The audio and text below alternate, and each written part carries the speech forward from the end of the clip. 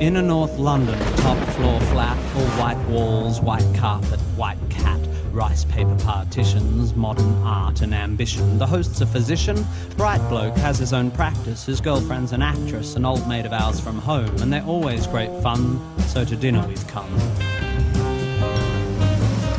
The fifth guest is an unknown. The hosts have just thrown us together for a favour, because this girl's just arrived from Australia and she's moved to North London and she's the sister of someone or has some connection. As we make introductions, I'm struck by her beauty. She's irrefutably fair, with dark eyes and dark hair.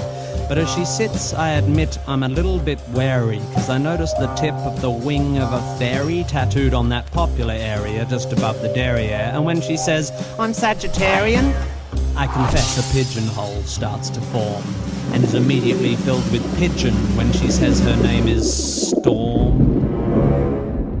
Conversation is initially bright and light-hearted, but it's not long before Storm gets started. "You can't know anything. Knowledge is merely opinion," she opines over her Cabernet Sauvignon vis-a-vis some unhippily empirical comment made by me. Not a good start, I think. We're only on pre-dinner drinks, and across the room my wife widens her eyes, silently begs me, "Be nice." A matrimonial warning not worth ignoring, so I resist the urge to ask Storm whether knowledge is so loose weave of a morning when deciding whether to leave her apartment by the front door or the window on her second floor. The food is delicious, and Storm, whilst avoiding all meat, happily sits and eats as the good doctor, slightly pissedly, holds court on some anachronistic aspect of medical history when Storm suddenly insists, "But the human body is a mystery. Science just falls in a hole when it tries to explain the nature of the soul." My hostess throws me a glance. She, like my wife, knows there's a chance I'll be off on one of my rare but fun rants, but I shan't. My lips are sealed. I just want to enjoy the meal, and although Storm is starting to get my goat, I have no intention of rocking the boat. Although it's becoming a bit of a wrestle, because like her meteorological namesake, Storm has no such concerns for our vessel. Pharmaceutical companies are the enemy. They promote drug dependency at the cost of the natural remedies that are all our bodies need. They are immoral and driven by greed. Why take drugs when herbs can solve it? Why use chemicals when homeopathic solvents can resolve it? I think it's time we all return to live with natural medical alternatives. And try as I like, a small crack appears in my diplomacy dike. By definition, I begin, alternative medicine, I continue, has either not been proved to work or been proved not to work. Do you know what they call alternative medicine that's been proved to work? Medicine.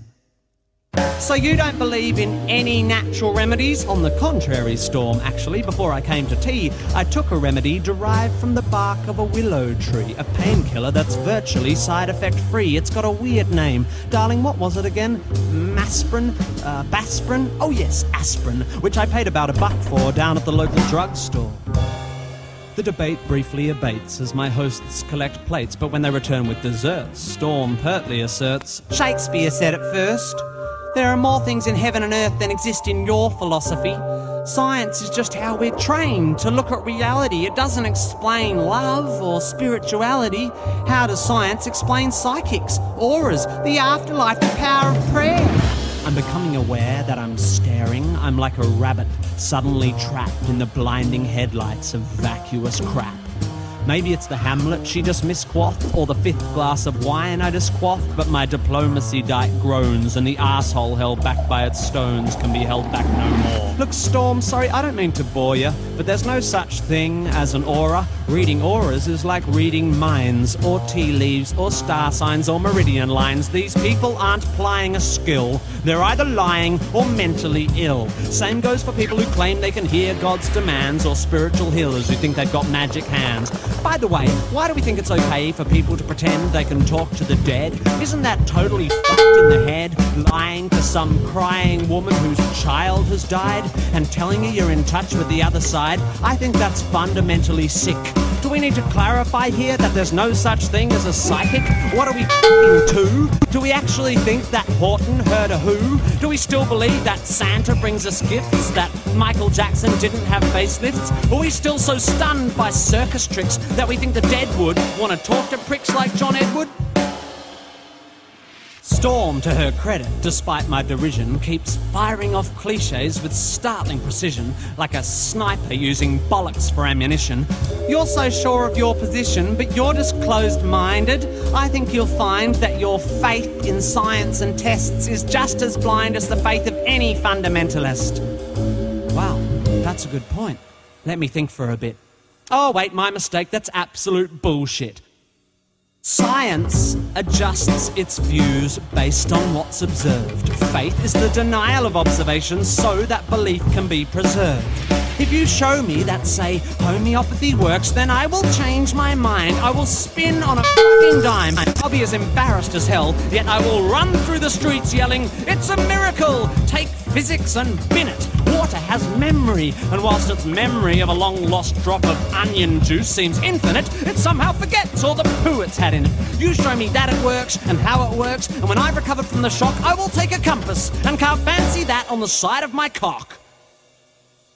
Everyone's just staring now, but I'm pretty pissed and I've dug this far down, so I figure in for a penny, in for a pound. Life is full of mysteries, yeah, but there are answers out there and they won't be found by people sitting around looking serious and saying, "Isn't life mysterious? Let's sit here and hope. Let's call up the fucking Pope. Let's go watch Oprah interview Deepak Chopra." If you want to watch telly, you should watch Scooby-Doo. That show was so cool because every time there was a church with a ghoul or a ghost in a school, they looked beneath the mask. And what was inside? The fucking janitor, the dude who ran the water slide. Because throughout history, every mystery ever solved has turned out to be not magic.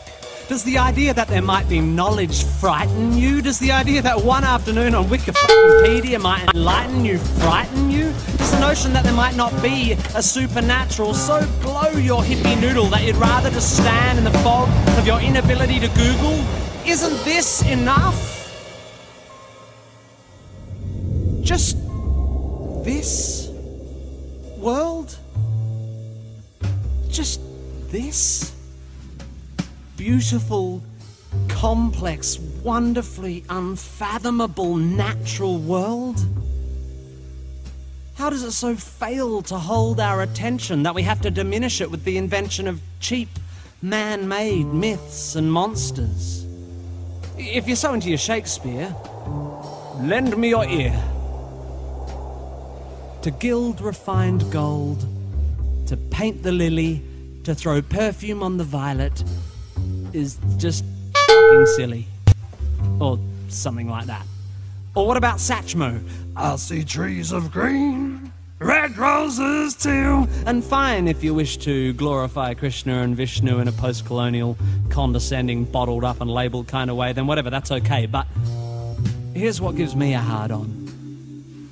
I am a tiny, insignificant, ignorant bit of carbon. I have one life, and it is short and unimportant. But thanks to recent scientific advances, I get to live twice as long as my great-great-great-great-uncles and aunts. Twice as long to live this life of mine. Twice as long to love this wife of mine. Twice as many years of friends and wine, of sharing curries and getting shitty at good-looking hippies with fairies on their spines and butterflies on their titties. And if, perchance, I have offended, think but this and all is mended. We'd as well be 10 minutes back in time for all the chance you'll change your mind.